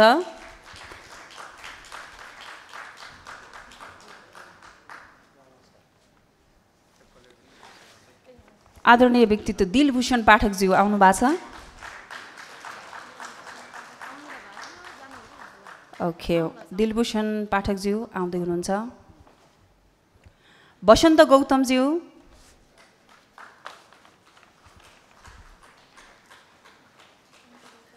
दिलभूषणलाई पहिला।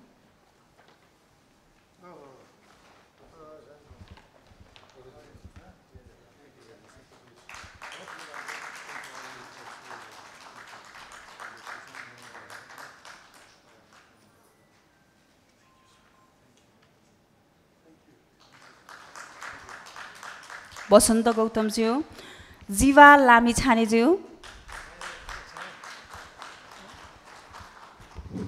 मैले अहिले नाम लिएको वसन्त भाइ 1993 को first lord of open arts होइन।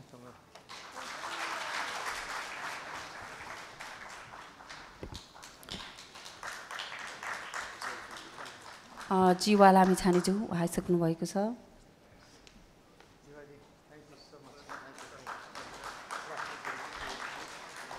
महेश विक्रम शाहज्यू।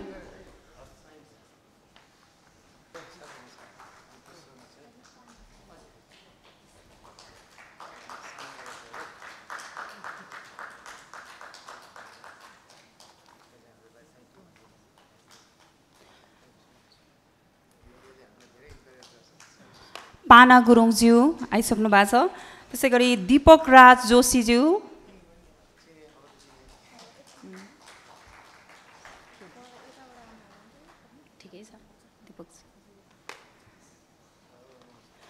दीपक राज जोशी। उहाँ आउँदै हुनुहुन्छ। केशव राज रेग्मीज्यू,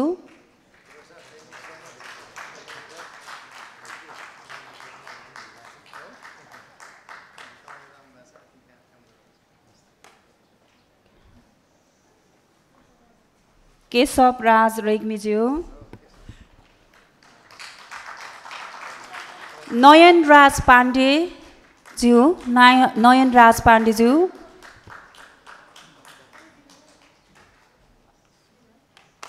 सचिन भोगल श्रेष्ठज्यू,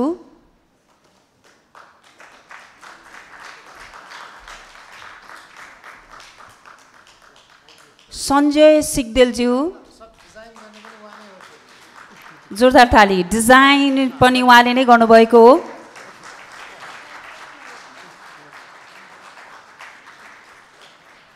सञ्जय सिग्देलज्यू,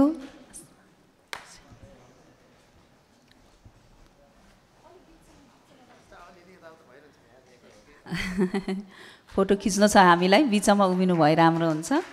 त्यसै गरी काठमाडौँ अलायन्स एजुकेसन कन्सल्टेन्सीबाट कोही प्रतिनिधि आउनुभएको छ भने कृपया आइदिनु होला, आउँदै हुनुहुन्छ। Kathmandu alliance education consultancy, thank you very much, यहाँलाई धेरै धेरै धन्यवाद। डाक्टर रूपक भारी, आज परिवारले नै धेरै सहयोग गरे जस्तो छ। निरजको दाजु हुनुहुन्छ भन्ने सुने मैले। निरज भारीज्यूकै दाई हुनुहुँदो रहेछ डाक्टर साहब। रविन्द्र मिश्रज्यू, डाक्टर साहब पनि हुनुहुन्छ।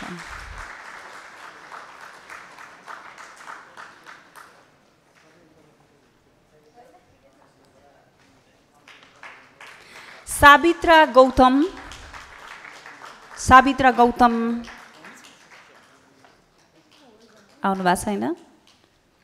कुलचन्द्र गौतमज्यू,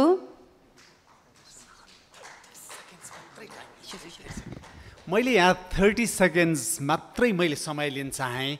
यो किताबको बारेमा उहाँले जे गर्नुभएको छ, अरूहरूले जे गरेका छन् त्यो र यहाँ सबैले जसरी सहयोग गरेका छन् त्यो ठुलो कुरा र सबैप्रति आभार प्रकट गरियो। तर मैले यहाँ सानो जोड दिन खोजेको कुरा के हो भने नेपालमा प्रिन्टिङ इन्डस्ट्री त्यति विकसित इन्डस्ट्री होइन। भनेको धेरै धेरै किताब बिक्ने नेपालको बजार होइन।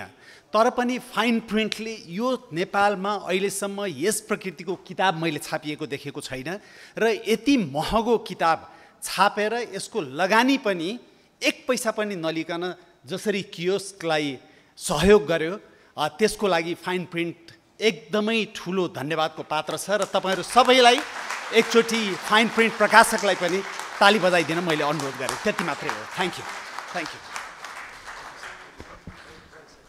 धन्यवाद यहाँलाई आफ्नो महत्त्वपूर्ण भनाइ राख्नु भएकोमा। सावित्रा म्याम हुनुहुन्छ? हुनुहुन्न। विजय गुरुङज्यू पोखराबाट आउनु भएको छ, विजय दाइ हैन? विजय कुमार दाइ, विजय कुमार दाइ पनि होइन, विजय कुमार पाण्डे दाइ उहाँ हुनुहुन्छ। विजय कुमार दाइलाई कृपया विजय कुमार पाण्डेज्यू आइदिनु होला।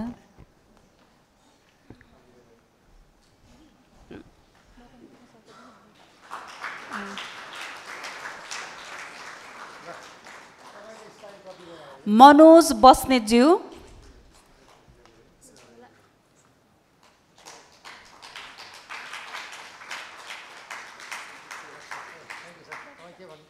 मनोज बस्नेतज्यू आइसक्नु भएको छ।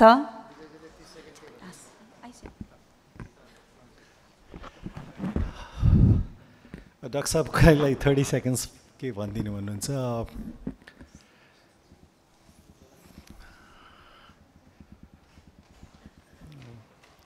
मेरो लामो करियरमा मेरो जीवनसाथी सुषमाले मलाई सिर्फ एक पटक मात्र सिफारिस गरिन्,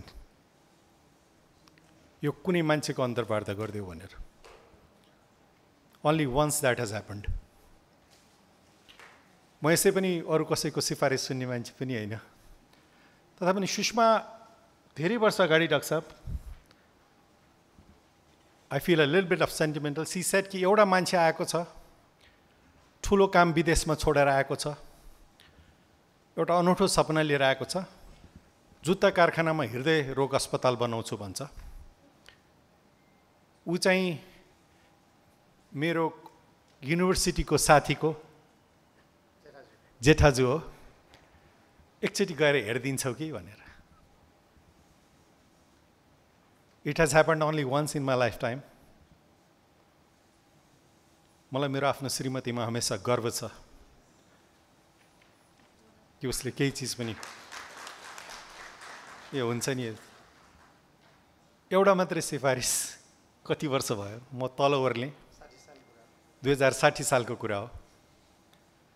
जे मैले देखेँ त्यहाँ म चमत्कृत भएँ। नाम पनि भगवान जस्तो, काम पनि भगवान जस्तो। ती दिनहरुमा हामी दुवैको कपाल कालो थियो। त्यो दिनमा उहाँको सपना धेरैले पत्याएका थिएनन् काठमाडौँमा पनि। Lot of people thought that it is impossible to create an hospital like Gangalal. धेरै मान्छेले मलाई भन्थे बेला भएको छैन। आज जीवनको यो उत्तरार्धमा, आज धेरै वर्षहरूपछि डाक्टर साहब एउटा अर्को सपना लिएर आउनु भएको छ। आज पनि धेरै मानिसहरूलाई लाग्छ कि यो सपना असम्भव छ। 7 वटा अस्पताल 7 प्रदेशमा एउटा व्यक्तिको प्रयासबाट।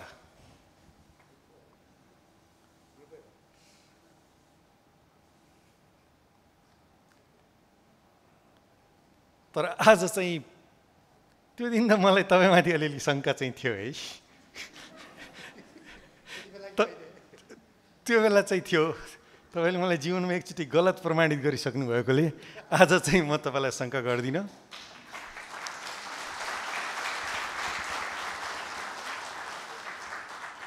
मलाई भगवान कोइरालामाथि विश्वास छ।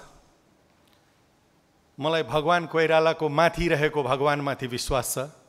हुन त तपाईँ धर्म शर्मा भगवानमा खासै रुचि छैन हैन, तर उहाँलाई देख्दा एउटा कुरा चाहिँ भन्न मन लाग्छ। Here is a man who says that he does not believe in God, but here is a man who has done for more than anything for God than any one of us have done. हाम्रो अगाडि एउटा यस्तो मानिस उभिएको हुनुहुन्छ जो भन्नुहुन्छ कि उहाँलाई भगवानमा विश्वास छैन, तर हाम्रो अगाडि एउटा यस्तो मान्छे उभिएको हुनुहुन्छ जसले भगवानको सेवा सायद हामी कसैभन्दा बढी गरेका छौँ। भगवान डाक्टर साहब,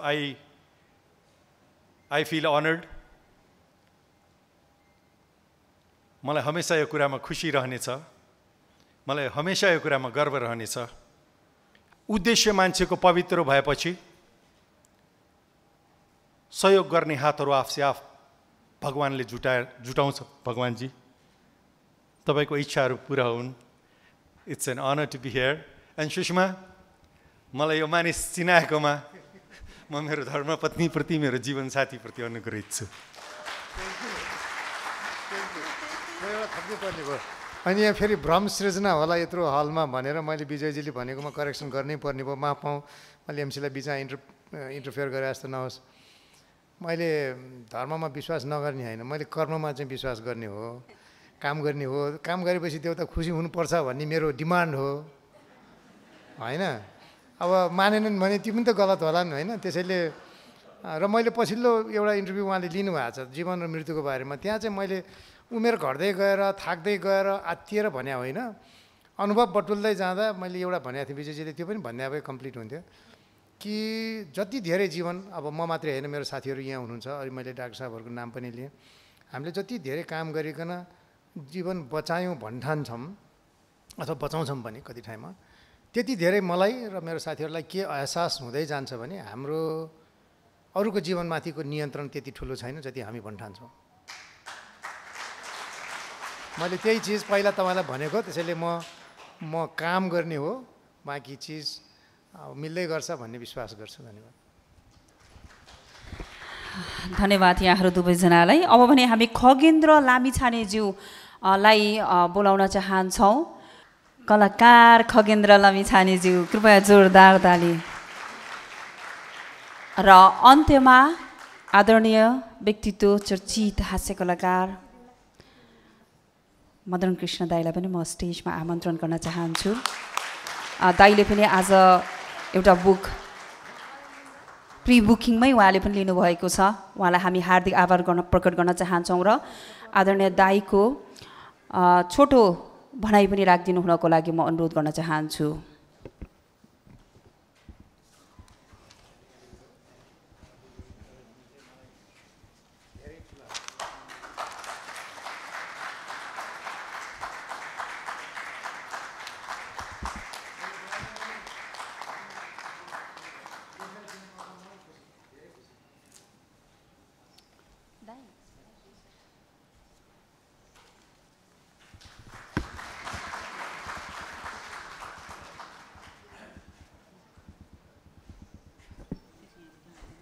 हृदयमाथि हृदय राखेर देखाएको नि त। हिजो आज कतिपय कुरा बिर्सिन्छु म कि बच्चा बेलामा को कुराहरू सम्झिँदाखेरि पिक्चर फिल्म हेरेर चर्लङ्ग आउँछ। हिजो बेलुका के तरकारी खायो भने सोच्नुपर्छ के खायो के खायो। तर बिर्सने कहिले के बिर्सिने कहिले के बिर्सिने भएको नभए बिर्सेर भनेर यो फोनमा नोट गर्दा पनि बिर्सिन्छु। तर यो चाहिँ बिर्सिनँ मैले। अस्तिदेखि नै 12 तारिकको दिनमा यसो डाक्टर भगवान कोइरालाको किताब निस्कँदैछ भनेर अस्तिदेखि सम्झाए हिजो बेलुका पनि सम्झेँ, आज बिहान पनि सम्झेँ, यहाँ आउने बेला पनि सम्झाए आएँ। खुसी लाग्यो एकदमै। हृदय किताबको लागि डाक्टर भगवान कोइरालाजीलाई धेरै धेरै बधाई दिन चाहन्छु। उहाँको उद्देश्य पुरा होस् भन्ने शुभकामना दिन चाहन्छु। उहाँको आमा बुवालाई प्रणाम गर्न चाहन्छु। ढोग्ने आमा बुवाले ढोगेँ मैले। अब मलाई यो हिन्दू धर्ममा 33 कोटी देवता भन्छन् होइन। 33 कोटी देवता के होला त? 33 करोड देवता कहाँ खोज्न जानु? नभइकन भनेको त होइन होला त, तर कहाँ छ। अनि मलाई लाग्यो असल कुरा राम्रो कुरा सबै भगवान् लजा भनेर। राम्रो चिज जे पनि राम्रो असल व्यवहार गर्ने मान्छे, राम्रो व्यवहार गर्ने मान्छे, राम्रो बोलिदिने मान्छे, राम्रोसँग दुःख बेलामा हेरिदिने मान्छे सबै भगवान् जस्तो लाग्छ। त्यसपछि डाक्टर साहबहरू त झन् भगवान् जस्तो लाग्छ।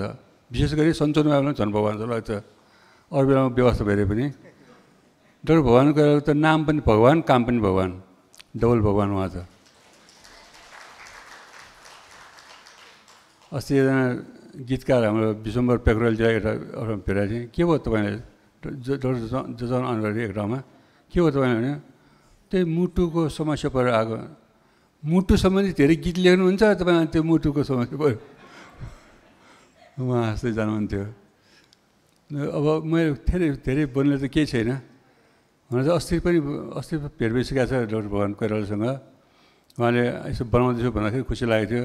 त्यो बेला हाम्रो तर्फबाट पनि महसुल विभागको तर्फबाट 1 लाख रुपियाँ राख्ने भने हामी धेरै त राख्न सक्दैनौँ।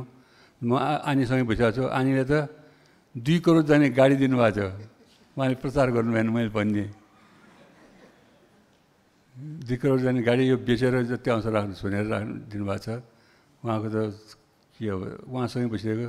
फेरि जीवाले पनि देउजे मलाई त्यो के भन्नुभएको थियो, त्यसै भित्रबाट मात्र किनेर दिउँ कि जस्तो लागेको थियो। अनि त्यसमा चाहिँ फेरि उहाँ डाक्टर साहबले बागमती उहाँ डाक्टर साहबको नाम के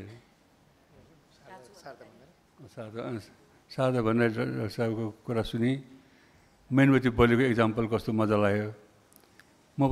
मलाई पनि कसैको दुःखमा रुनु मन लाग्छ एकदमै। र मलाई सिनेमा हेरेर रुने मान्छेहरू एकदम मनपर्छ। काटमार गर्ने मान्छेहरूलाई मन पराउनु खोजे पनि मन पर्दैन मलाई। जसरी फल्याएको काटमार गर्ने हुन्छ त्यो नचाहिने कुरा। काटमार गरेर गर्व गरेर कुरा गरेको त्यो कुरै मन पर्दैन मलाई। बेकारको कुरा मूर्खहरूले बोले जस्तो लाग्छ कहिलेकाहीँ त। कहिलेकाहीँ जेल पनि लाग्छ। मान्छेलाई बचाएको पो त बचाउन नसके पनि कसैको दुःखमा आँसु मात्रै छारिदिनु पनि त्यो मान्छे पनि भगवान हृदयमा भगवान भएको जस्तो लाग्छ। फिल्म हेरेर रुँदै फिल्म हेर्छ नि, म एकदम मनपर्छ मलाई त्यो मान्छे। कमसेकम अरूको दुःखमा पग्लिएको आफू अरूको दुःखमा आफूले उसले मन दुखेर रोएको हो। सिनेमा हेर्दाखेरि चाहिँ रुन्छ भने साँच्चै हेर्दाखेरि कस्तो रुन्छ होला जस्तो लाग्छ। त्यस कारण त्यो अघि उहाँको कुरा सुन्दाखेरि मेनबत्तीको धागो र मेनको विषयमा मेनको धागो बल्दाखेरि मेन पग्लियो, मेनको आँसु जस्तो पग्लियो भन्दाखेरि कस्तो लाग्यो, त्यसले पनि मलाई मन छोयो। म पनि त्यस्तै बन्नु म पाएँ हुन्थ्यो जस्तो लाग्यो। अब के भन्ने अब यसो होइन 25,000 भनेको त कम हुन्छ भने धेरै नै हो मेरो लागि। मैले यसो मेरो पनि महकुमा किताब मैले सोचेको भन्दा 13 गुणा बिक्री भएको छ। मैले सोचेको भन्दा धेरै 60, 70, 80, 90 गुणै बिक्री भएको थियो। त्यसको अर्थ चाहिँ त्यो 25,000 त मलाई थोरै लाग्यो। यसलाई दिउँ 25,000 भनेर अनि मनमा लाग्यो के हेर्ने भएको आनीलाई गरेँ मैले यसो गर्नु किताब किन्नुपर्ने रहेछ भनेर उहाँले भनिदिइहाल्नु रहेछ भनेको चट्टाएँ, आनन्द लाग्यो। त्योभन्दा पनि तपाईँ भगवान् कोइरालाको नाम सुन्दाखेरि मन त्यसै आनन्द लाग्छ मलाई। तपाईँको कामना तपाईँको उद्देश्य पुरा होस्। अब एउटा किताब किनेको भरमा त्यो किताब त्यो हस्पिटलको आफू पनि सदस्य भएको जस्तो लाग्यो मलाई। एउटा इँटा भए पनि आउँछ होइन।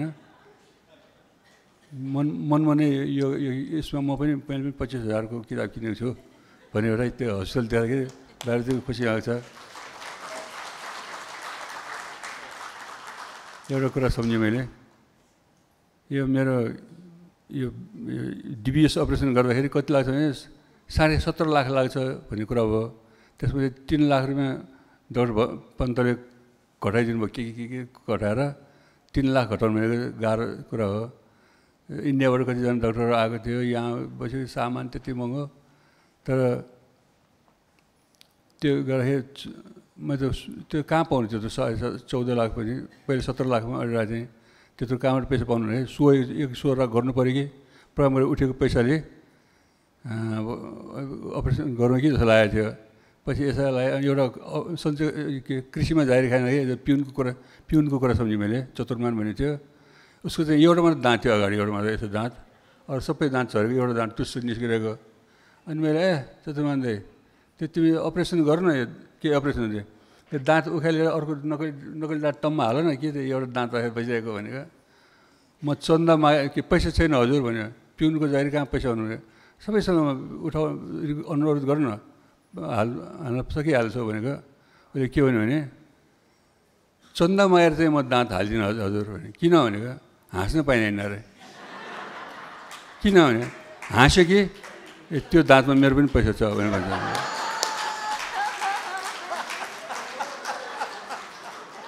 कसले भन्छ र भनेको मुखले नभने मनमा नै भनिहाल्छ नि।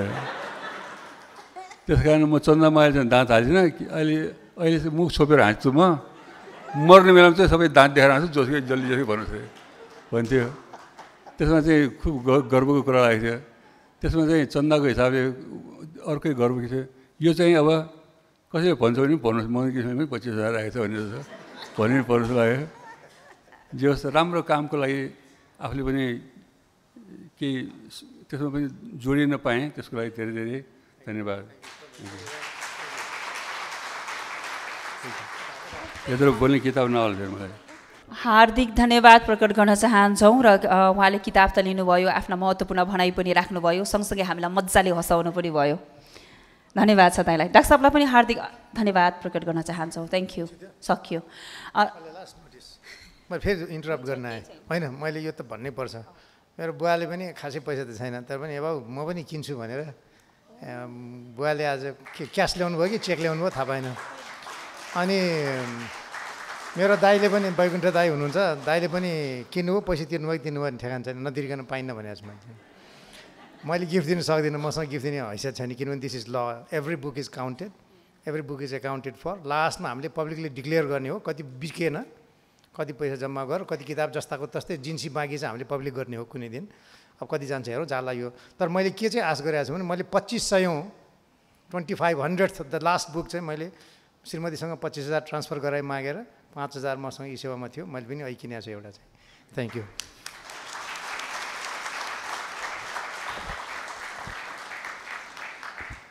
धन्यवाद डाक्टर साहबलाई। र अन्त्यमा फेरि म अनुरोध गर्न चाहन्छु तपाईँहरूले अनलाइन मार्फत पनि अर्डर गर्न सक्नुहुनेछ। fineprint.com.np बाट अनलाइन अर्डर गर्न सक्नुहुनेछ। ई सेवा, क्यास, फोन पे, आइपिएसबाट भुक्तानी गर्न सक्नुहुनेछ। आज जसले लिनुभयो यहाँहरूको लागि हार्दिक धन्यवाद प्रकट गर्न चाहन्छौँ। जसले लिनु भएन, सुन्नुभयो, महसुस गर्नुभयो, आवश्यक छ भन्ने कुरा बुझ्नुभयो र तपाईँले आफ्ना साथीभाइ, आफन्तजन अथवा विशेष गरी विदेशमा रहनुभएकाहरूलाई पनि अनुरोध गर्न सक्नुहुनेछ, सहयोग गर्न सक्नुहुनेछ। हामी यो 2500वटा बुकको 25,000को कुरामा मात्रै छैनौँ। तपाईँहरूसँग त्यो क्षमता, पहुँच र तपाईँहरूको त्यो सम्पर्क सायद अवश्य हुनुपर्छ। यो अस्पताललाई निर्माण कार्य सम्पन्न गरेर बालबालिकाले उपचार गर्ने एकै ठाउँमा बनाउनको लागि यो सपना पुरा गर्नु छ।